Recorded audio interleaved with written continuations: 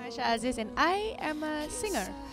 Hopefully a songwriter soon. I started singing when I was 5. Joining competitions like small karaoke competitions when I was 11. I started to professionally sing about 4 years ago when I was 19. Because I joined a competition in Malaysia and I managed to get to the finals and stuff like that. So yeah, that was how it started out. I listened to a lot of Ella Fitzgerald, Billie Holiday. I also listened to a lot of R&B by Neo, a lot of P. Ramlee as well, you know, a lot of old classics that I listen to. So I don't really specifically listen to one thing. I also listen to very, very old rock, Malay rock, because my dad sings them a lot at home. So I think just listening to local artists like, you know, Anita Sarawak, it's very, very inspiring really, you know, to see someone like that perform with such passion and with such professionalism, and she's a local act. When I saw her on stage, I didn't get to see her live, but I saw her on video,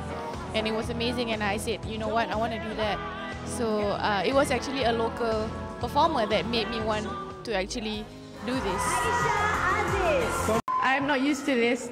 So thank you so much. I'm very, very, very, very, very, very, very new in this industry, and I think this recognition came pretty early for me, and I was not really ready for it. I take it as a boost for me to you know, start writing and to start really actually focusing on what I want to do next. You know, they are putting hopes on me to make it big and represent the country, so I think it's my job to deliver that. If we can do an EP first, that's a good start for me. Hopefully next year. I think it's a requirement for every artist to have an album.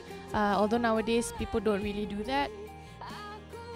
Speaking English is not really a big problem, right? I can speak for a lot of us, even the Chinese, even the Indians. We forget to speak our own language because of how easy we just communicate with each other. You know, I can be with a Malay friend and speaking English the whole way through. I have a certain connection with, especially Malaysians. They speak Malay and they speak Malay to me, and I feel like the only way I can relate to them is for me to speak Malay, and it shouldn't be a problem for me because I am Malay.